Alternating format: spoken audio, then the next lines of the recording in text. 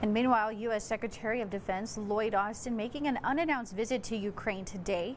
Now, he stepped off the train and was greeted by Ambassador Bridget Brink. That visit is a push to keep money and weapons flowing to Ukraine, even as U.S. and international resources are stretched by the new global risks raised by the Israel-Hamas conflict. Secretary Austin is scheduled to meet with senior officials and publicly press Ukraine's urgent military needs as it enters another tough winter of fighting.